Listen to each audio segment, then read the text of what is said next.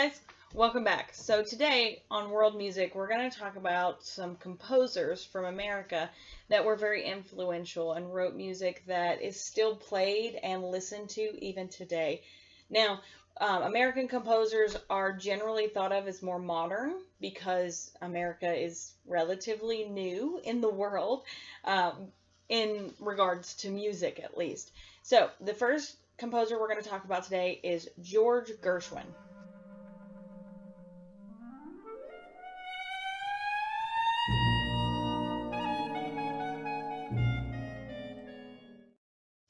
So George Gershwin was born in Brooklyn, New York, and he taught himself how to play the piano by going to a friend's house, and they had one of those pianos that actually plays for you, so the keys would press down while it was playing a song. He actually taught himself how to play by following the way the keys moved up and down, so that he shocked everybody in his house when they finally got a piano, and he knew a whole bunch of songs without anyone having ever taught him. He was not just a classical composer, but also he wrote popular music as well. He wrote one of the most influential American operas of his time, Porgy and Bess, at the same time that he wrote Rhapsody in Blue. Rhapsody in Blue is well known, and the video that's attached to here, Rhapsody in Blue from Fantasia 2000, expresses that. It has a mixture of jazz and color and beautiful lyricism as well as technical fingers. So take a look at that when you get a second, because it is an absolutely beautiful piece. And Disney does a great job of putting visuals, meaning pictures, together with the music to not just let you hear it, but to see it and feel it.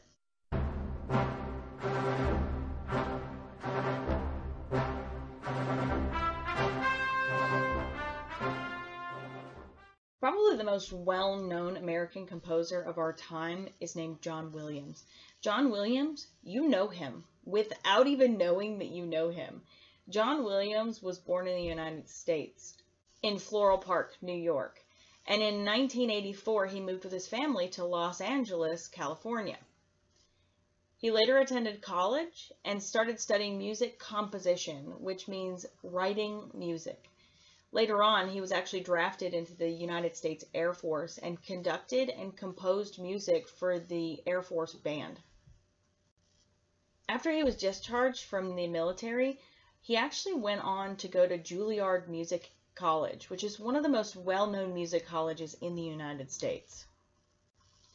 After he finished at Juilliard, he did something absolutely amazing. He went back to Los Angeles, California, and started writing movie scores.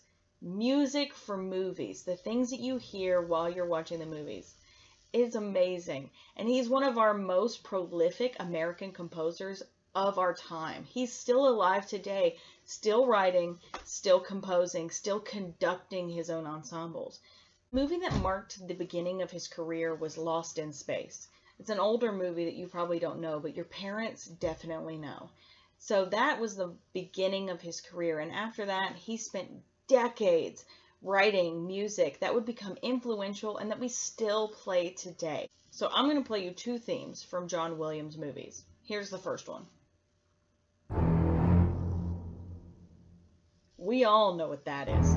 That's the theme for Jaws, the movie with the gigantic shark that goes around terrorizing people. That in and of itself is so influential. Everyone knows that piece of music just by the first two notes. All right, here's the second one. Let's see if you can figure out which movie this one's from.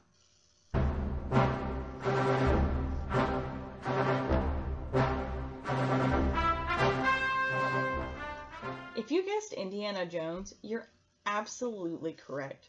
John Williams didn't just write Jaws and Indiana Jones either. He wrote Star Wars. That's right. The theme that we all know and love, the Imperial March, is from John Williams. Obviously, John Williams is so popular and so well known that you don't even know his name, but you know who he is. Other pieces of music that he's written for other movies: Harry Potter, Jurassic Park, Home Alone, E.T., and Superman. So, I've added a couple of videos down below for you to listen to at your leisure. The first one is Rhapsody in Blue by George Gershwin from Disney's Fantasia 2000. And the other one is John Williams himself conducting an ensemble that is playing the Imperial March. And you'll want to watch because there's a little bit of a surprise at the end. All right, so I hope you enjoyed this lesson of world music. Next week, we're going to talk about female American composers, and I'm really excited because these women are often not thought of when we talk about composers, but their music is absolutely gorgeous.